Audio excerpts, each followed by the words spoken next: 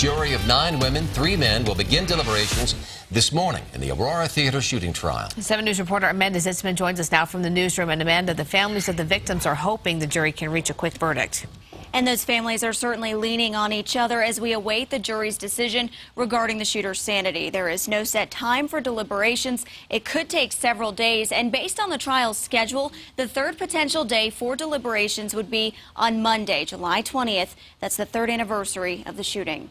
Many of the victims' family members say they've been feeling the same emotions. Sandy Phillips walked out of the courtroom following closing arguments. She was wearing her daughter Jessica's green scarf. Jessica was an aspiring sportscaster. She was killed in the Century 16 shooting.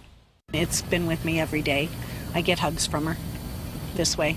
Can't have them in real life, so you take what you can get. Everybody in this world is going to move on, except these 12 families. There's 165 charges against the shooter. 164 of them deal with victims or survivors. Mitch? Thank you, Amanda. It's 5:33.